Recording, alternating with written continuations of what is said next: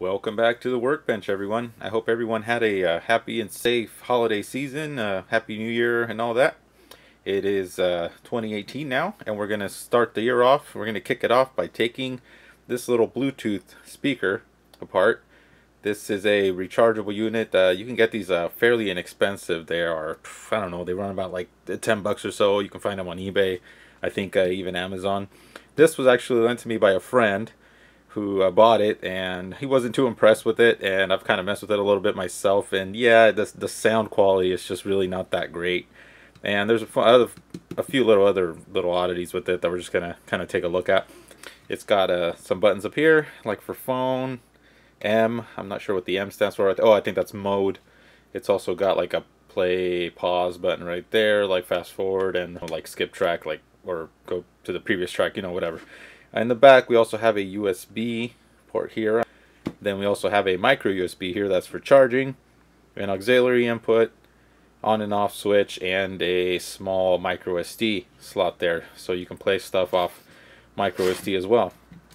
So my friend that lent me this, he already kind of opened it up, he said, and I'm not sure entirely what's all in it, but let's go ahead and take a look. It's actually funny if you turn this thing on.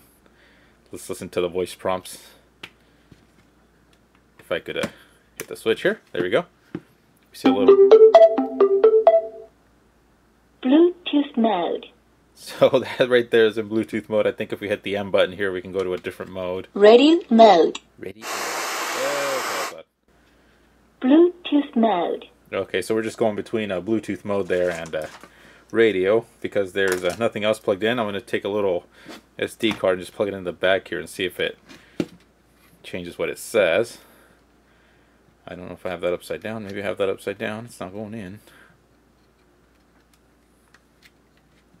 There we Play go. by TF card. Radio mode. Okay. Bluetooth mode.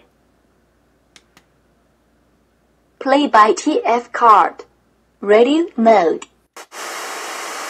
Oh, that's funny. So Bluetooth mode. there's no music on that SD card, so maybe that's why it's skipping it. But when I went to the mode for to play off the SD card, it just went back to radio mode.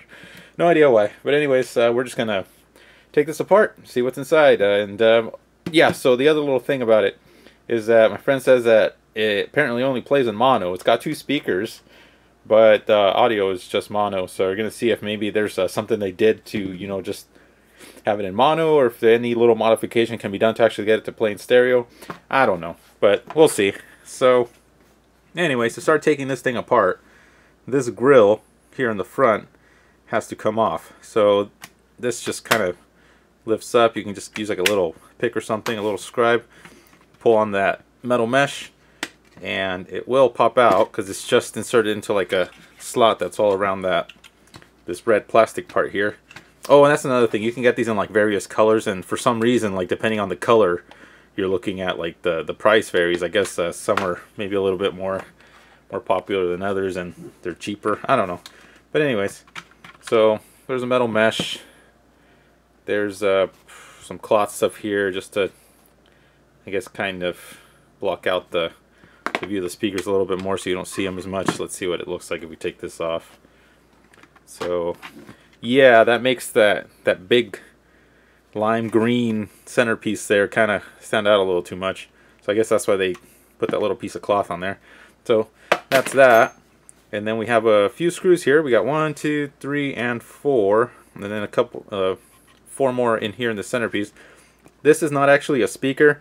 This is like one of those, I'm not even sure what these are called. But it's basically just like the rubber surround. The middle piece here is like metallic. It's kind of like weighed. It's supposed to kind of react to like the bass to kind of give you a little bit more of a bassy sound. And I'm wondering if maybe the reason why this thing doesn't sound so great, it just sounds kind of like flat. Like there's really like no low end sound. So I'm wondering if maybe because there's like a lot of openings here and a lot of vents that this isn't working properly. Like some of the other somewhat more expensive Bluetooth speakers that I've seen, like say some like JBL brand ones or Logitech, they also have these in them, but pretty much like the whole thing is sealed. So as the speakers, you know, are like bumping and everything, this the piece, I don't know. I gotta look it up. I at one point I did know what these are called, but now I can't remember for the life of me.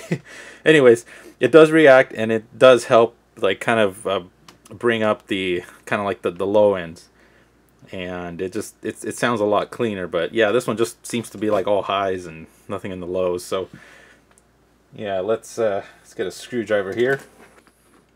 Alright, so that's all four of those. I think this should come up. Oh no, there's an, I don't know. No, that's not holding the plastic though. So I think this should just come up. Maybe. Okay, it's looking like maybe these screws have to come out too, because I cannot, like, it comes out a little bit from the sides, but then the center just doesn't want to release. So I'm going to go ahead and take these out as well. Okay, so yeah, this had to come out to be able to get a couple more screws in there. And it's actually kind of surprising how well this green piece fits inside of the cutout that's made for it in this the red part, because I mean there's barely like any gap like all the way around it. So that one's actually like, I guess pretty well fit there. That's a little surprising for being so cheap that they got those tolerances are pretty close. Okay, I do believe this should come out. Yes, there we go. Okay, now it's easily lifting. Okay. A lot of empty space. There's a little lithium battery down there on the bottom. It looks like it's glued to the back. It's the whole unit is actually pretty heavy, but as you can see that they've got some pretty massive magnets around these speakers there. And there's that sort of like a fake driver there. And then we have a connector going down here for these speakers, so this should just disconnect. And there we go. That came out fairly easily. No effort. There's that. I wonder if these speakers say what kind of... this little foam piece is just kind of falling apart there. I was hoping we'd be able to read what sort of ohmage and... Well, I mean, we could check the ohms just by measuring it here, but, you know, to see what kind of wattage this little speaker was capable of, and it's in there.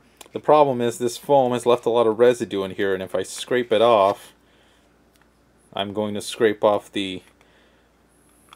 all the writing on there as well. But if I use something chemical, I'll probably end up removing the ink as well, so then we can't even tell anyways. Let's look in here now. Looks like this board should just slide out.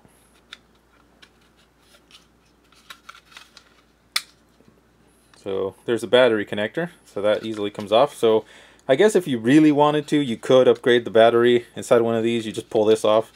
Looks like there's a couple of tabs in here that are kind of like rounded, as you can see. So maybe that was like designed to also maybe house like an 18650 or something in there, and they would just glue it down.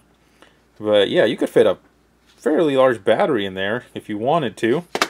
I don't know what the actual life of this, you know, battery life is with just that battery. And here is the board. There's really a whole lot of nothing on it. So we can see we got a little buttons up here. There's our on-off switch, and there's the auxiliary input, USB. There's a microphone up here, so that would be for if you're wanting to talk on the phone when you receive a call and this thing is playing. So looks like pretty much everything inside of this Bluetooth speaker is done by that there, and that would you know, be like the whole Bluetooth like transceiver, and that's the one that's taking care of like doing all the processing from reading the micro SD card and the USB. Let's see, the USB, yeah, it is actually connected.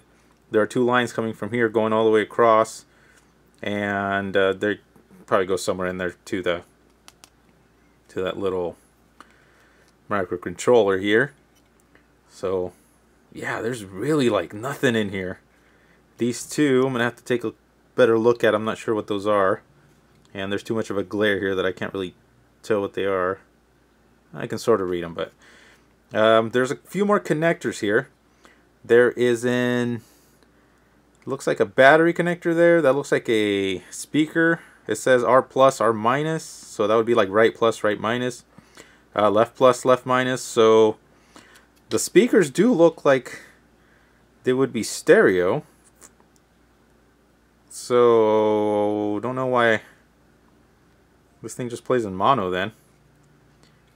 I guess we'd have to test that to see if, you know, we get individual response from each speaker, like play something that only, you know, like either plays on a right or a left channel, and see what it does there. But yeah, that's it. This here looks like it may be some sort of a power device, probably like a voltage regulator. All right, so here's a much closer look at what we have on this board here. This controller here, it's labeled BDA1724-B.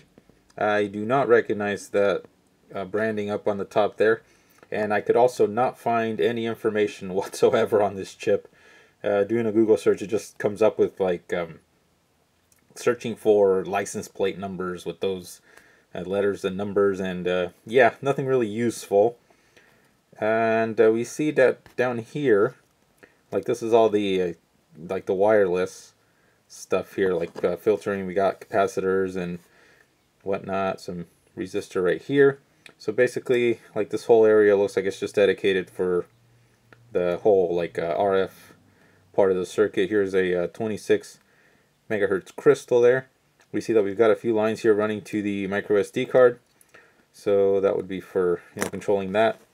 There's a few lines here that are also probably dealing with stuff here in the micro SD. Let me flip it over real quick and take a look at the other side.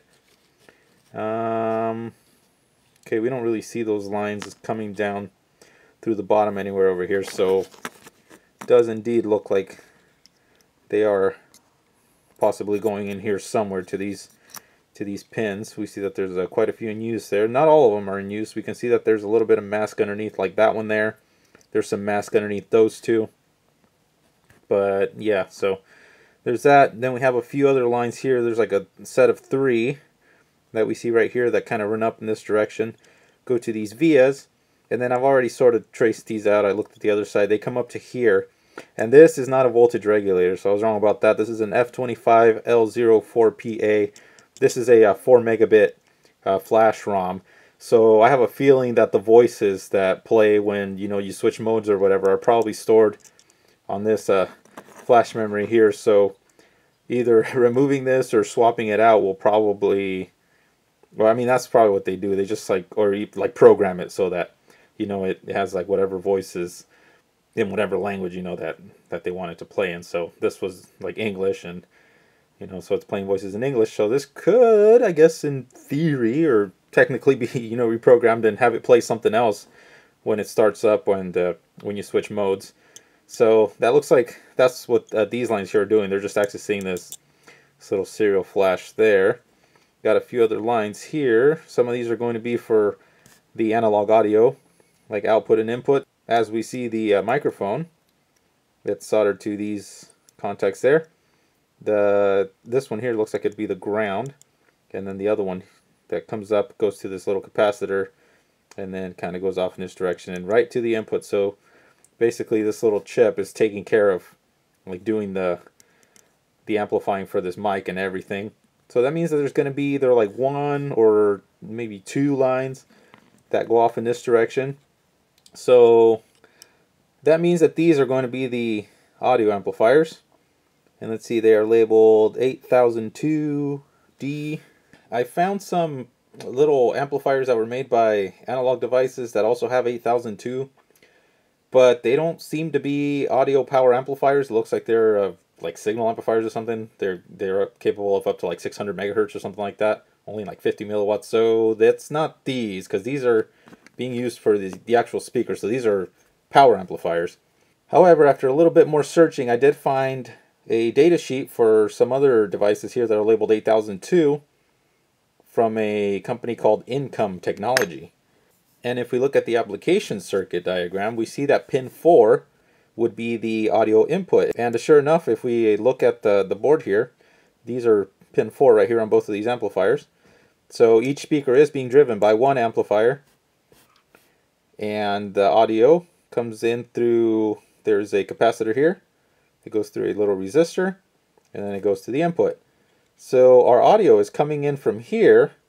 It splits off to both sides, so of course it's going to be mono.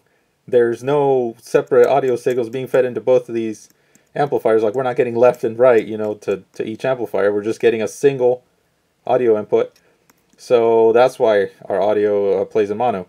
So this via here comes up to here through the bottom side. It just kind of comes up this way, goes to another via, and I have not traced it out from there yet. So let me see, flip it over.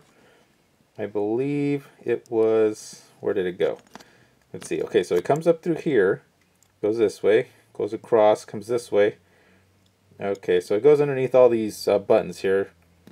I'm probably going to have to like ohm it out, but maybe it's that one there? Not sure. Let's see. Okay, so I ohmed it out. It actually comes up to the 4th pin up right here from the right, which would be 1, 2, 3, 10, 11, 12. Okay, so if we have 12 there, so that means that this would be 24. So that would be 24, 23, 22, and 21. So pin 21 is the audio output. And I'm wondering if this is a ground here. Maybe this is like, say, pin left, or, you know, like left and maybe right on that side. I don't know for sure. There's a way we can check. And actually, let's verify that if that's ground or not. I will touch the metal casing of the SD. If we get continuity between the case here and this big via right there, then that would mean that this is ground. So let's see. Of course we get nothing.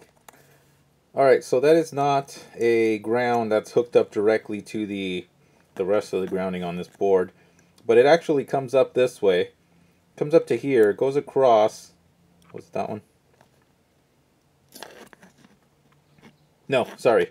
Comes up to here, to this via. It goes to this capacitor.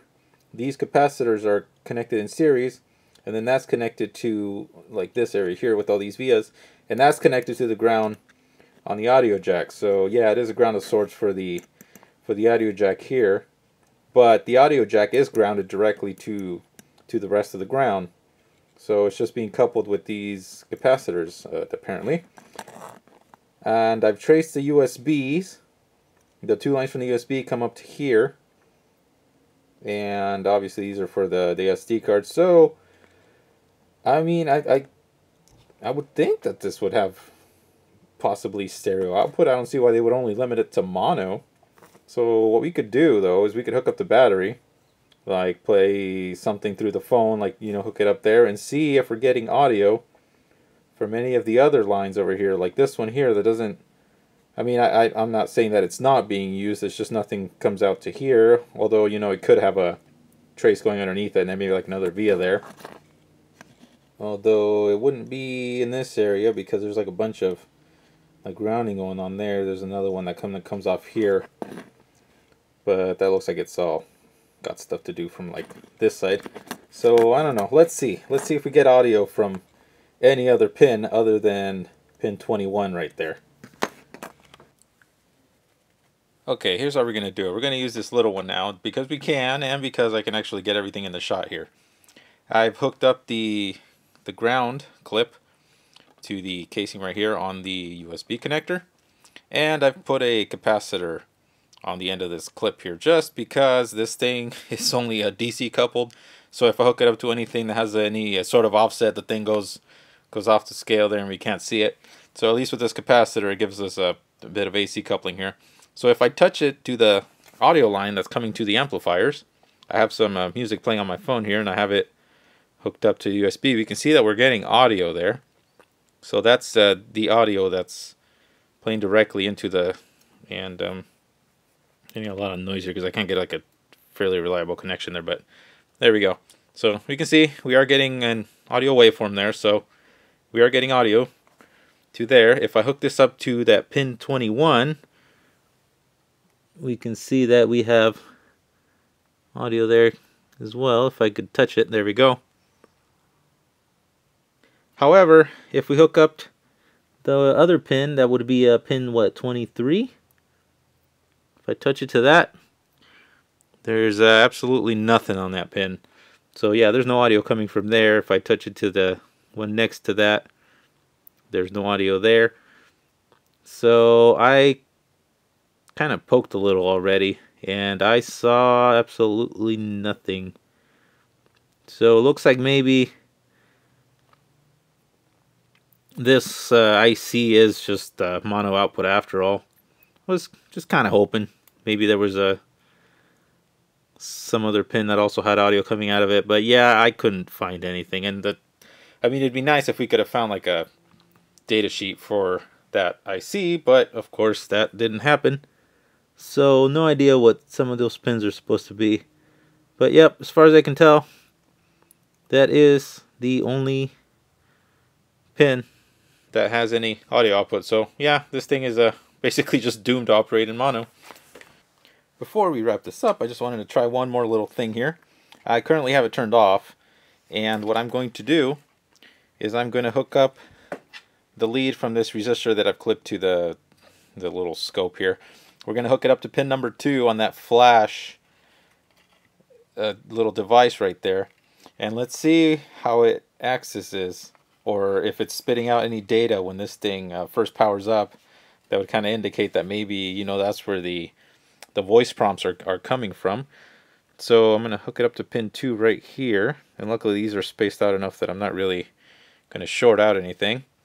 And now I will power it on, and if I could keep that on there. Okay, let's see.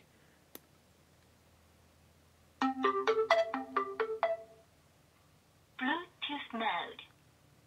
So yeah, we saw that there's definitely something coming out of there. So yeah, it looks like it just plays the audio directly off of the flash ROM. So that's pretty interesting. I could see a little bit of potential for hackability regarding changing what, you know, audio actually plays out of that thing. And I don't know, I guess maybe you could even have it play something even longer. So, well, I guess that's that. Really not a lot to see inside this little thing. So, hope that was kind of interesting. Thanks for watching once again, guys. Good seeing you guys again. And see you guys around the bench.